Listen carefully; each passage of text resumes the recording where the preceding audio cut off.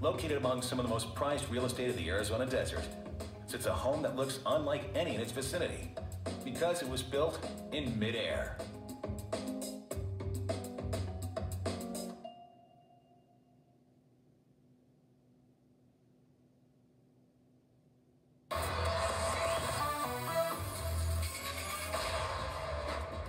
We've seen a house cut into the side of a 200-foot cliff, a hillside home built on stilts, and one built high in a tree.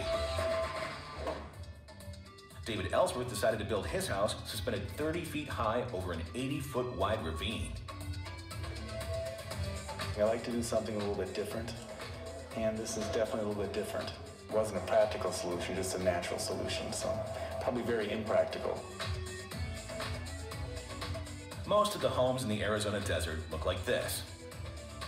So building a modern 2,600 square foot suspended home would be an ambitious undertaking for the construction crews.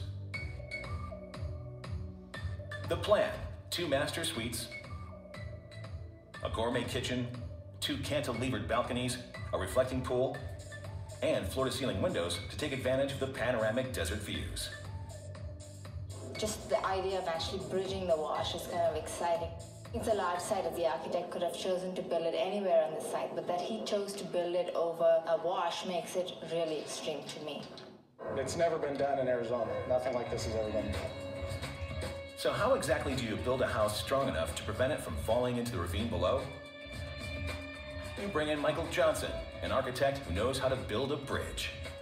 If you go to Michael, you know you're going to get drama. He's not going to build you a little stucco house by the side of the hill. It's going to be something that people are going to talk about. David wanted his bridge home to have an ultra-modern look. And Michael wanted it to be ultra-strong. So when it came time to pick a building material, they chose steel. 2 gigantic foundation beams started the suspension bridge. Then 14 support beams were laid across, and 6 column supports held up 3 massive 14-ton roof beams. The structure weighs in at nearly 50 tons. Since 80 feet of steel is too long to transport, the builders had to carefully weld 2 pieces together on site to create one solid beam. The beam is only as strong as its weakest point, as they say. And usually the weakest point is where it comes together. If the welds weren't strong enough, the beam would come apart and the house would fall down. So the guys had to take some extra precautions to make sure the structure doesn't fall apart at the seams. We bring out testers that come in and x-ray the beam to see if there's any air pockets in it. The welds were good to go, and it was time to turn this bridge into a house. Except the crew ran into an unforeseen snag. Their calculations were slightly off, leaving a gap between the end of a beam and its support. 2 3/4. That ain't gonna be right then. They hadn't marked it on the ground, so it was in the wrong spot. One of the measurements was actually off by 3 inches.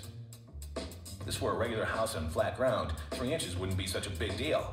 But for this house, it could be deadly.